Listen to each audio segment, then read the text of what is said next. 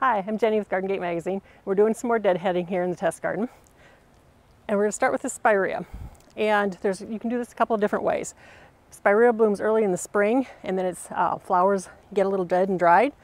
And you can go back through and snip off each individual branch. And I would go back to the next, you can start to see some new buds coming along. So you can just snip right back to those branches, and you're going to get a second flush of blooms, and your bush will be really pretty again.